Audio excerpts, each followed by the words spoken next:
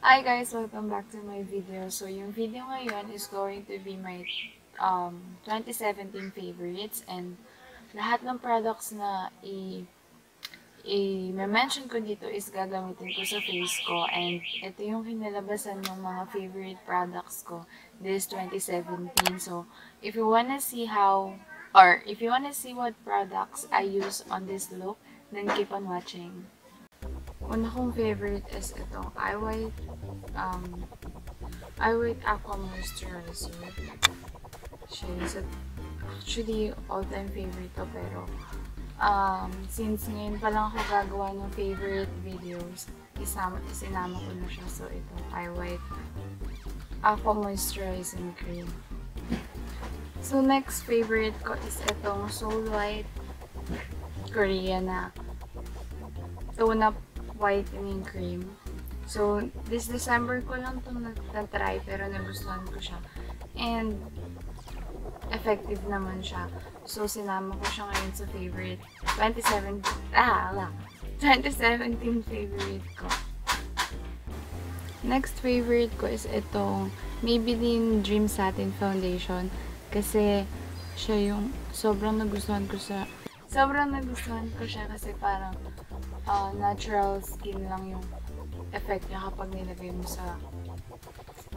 ko sa mukha ko, parang natural lang, parang hindi ka makakita ng foundation and super lightweight lang niya sa face. So, ito yung favorite ko for this year 2017. Next naman is the concealer. So, yung name niya is Crayolan Camouflage Cream Concealer. So, ito yung the best concealer na na-try ko so far. So, wala pa masyado nakakapantay dito sa mga nag-try ko. Ewan ko lang, basta para sa akin, ito yung pinaka-the best sa lahat. Kasi, para din siyang natural sa skin and natatakpan niya yung mga pimple marks and dark circles ko. So, the best talaga itong Crayolan. Kaya lang, ewan ko kung available siya sa Philippines and I know for sure medyo mahal to. So, hindi ko alam kung makakabili pa ako ulit nito. Kasi bigay lang siya sa akin. So, thank you po.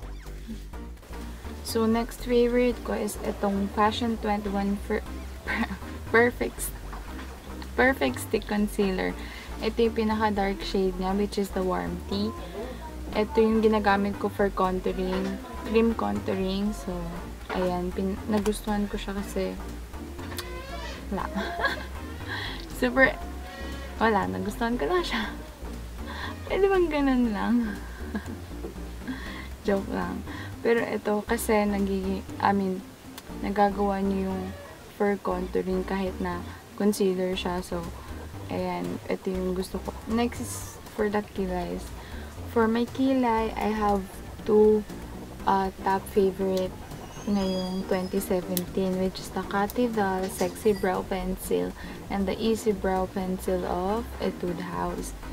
So, nagamit ko kasi this year. Sila yung pinaka-top ko. Kaya lang, itong Catedral, ubos na siya.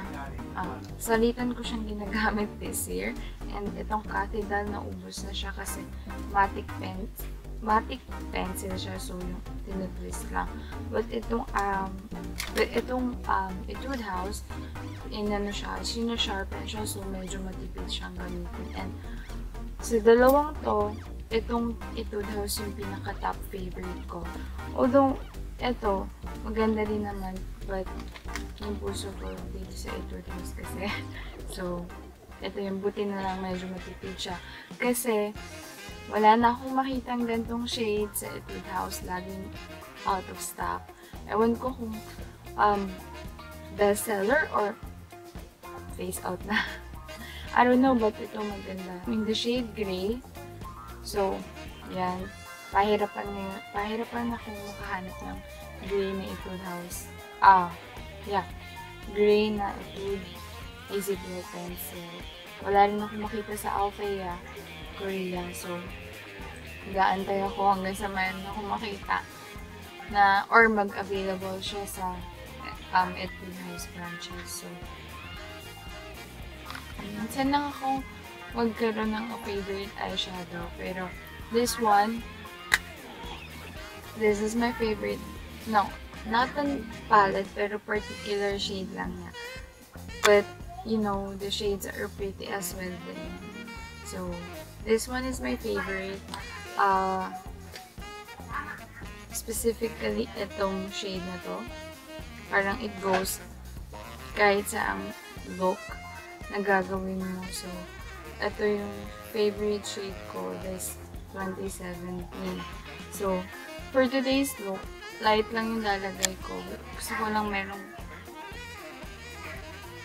you know, pop of color sa mata. Tara, pop of color, pero neutral yung nude yung shade. Basta may hilang, parang walang dating yung mata mo. So, I'm using that color kasi favorite shade na gustuhan ko this 2017. Next is I'm going to put an eyeliner over dyan. Basta yun. So, I have also two favorite this 2017, which is the Miniso eyeliner and the Sharleen Sleek Waterproof Eyeliner Eyeliner Pen. So, ayun. But this one, hindi ko alam sino gumamit kasi natuyo na siya. Sayang. Kasi hindi ko na siya nakikita sa mga Miniso. So, ayun. Diba? Super tuyo na siya. What I like about it kasi super nipis lang niya ilagay and ganun yung mga gusto ko. Gusto ko lang yung may line yung sa eye. Ay, ano ba to? Basta yun. So, sayang. Natuyo na siya. Kasi super fine lang. Nipis lang yung bigay niya ng liner sa'yo. Pero, wala tayong magagawa. Wala na siya. So, this one is my next favorite kasi ito yung pinalit ko sa kanya. Ito lang yung nagustuhan ko sa drugstore. Nakita ko. Ito lang. So, I get it and I like it. So, this one, this isn't my favorite. Any black eyeshadow will do kasi I'm going to tightline lang yung eyes ko. So, isa-set ko niya yung face ko and I'm using this Niyo Final Powder. Siya yung favorite final powder ko. Kasi, parang wala lang siya sa face and natural lang yung effect na binibigay niya.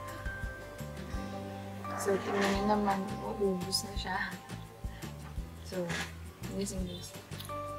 So, next is my contouring powder. So, ito yung sa detail makeover yung favorite ko, which is ito. Kahit sabi niya bronze siya. Ginagamit ko pa rin siya. Itong dalawang shade na to. Ito, for contour and for bronzer, may mix ko siya. Yun yung nilalagay ko sa contour. My God, contour ko. Minsan, ito lang as is. So, sana nga magkaroon sila ng ano yun, pwedeng refill yung mga ganito. Kasi katulad nito, paubos na siya, diba? So, kung meron sana refill na nabibili, diba? Hindi ka na, kung meron sana refill na nabibili, diba? Mas, para sa akin, mas okay yun, diba? So, kahit na merong blush on yung palette, meron pa rin nag-stand out para sa akin na blush on lang. So, yun is the Sunshine Blusher in Peach Blush. So, ito, very natural lang yung effect niya. Kasi yun yung mga gusto ko eh. Parang makeup na wala kang makeup. Parang ganun. Natural lang yung finish na lahat. Ganun yung mga gusto ko. So, this one really stands out for me. And today, ito yung gagamitin ko. So, next ko is mascara. So, etong Hyper Curl yung pinaka-nagustuhan ko this year. Siya kasi yung pinaka-malapit na effect sa Maybelline Falsies. Yun kasi yung pinaka-favorite ko sa lahat-lahat talaga. But this one, it's yung pinaka-malapit sa kanya. So, this one is my favorite. So, for my lips, I'm going to use the lip and cheek stain kasi siya yung pinaka-nagustuhan ko sa na lip product. And wala akong nagustuhan lipstick or liquid lipstick this year. Puro lip tints lang. And actually, I have two. The Skin Genie and itong LC Cosmetics. Yung Skin Genie, siya talaga yung pinaka-favorite ko. Pero, yung particular shade na tulip red, wala. Nawala siya sa akin. And, yun. Hindi pa ako nakamili ng bago. So, ito yung itsura niya. But, this one is in tan brown. Pero yung top ko is the tulip red. So, wala na siya sa akin. It's so sad. Wala na. So, next up ko is LC Cosmetics. Lip and Cheek Water Stain. Ito, product siya ng, friend ko. And you can get this one sa Facebook nila and Instagram. I'll be linking their social media accounts sa description box. So, ito, super ganda niya kasi ang pigmented niya. Kahit konti lang ilagay mo sa labi mo, super pigmented siya. So, I like this one. I'm in the shade Gold. So, for my highlighter, I'm using the MAC Soft and Gentle Mineralized Skin Finish Highlighter. So, hindi ako ma-highlight na tao. So, konti lang yung ilalagay ko sa dito.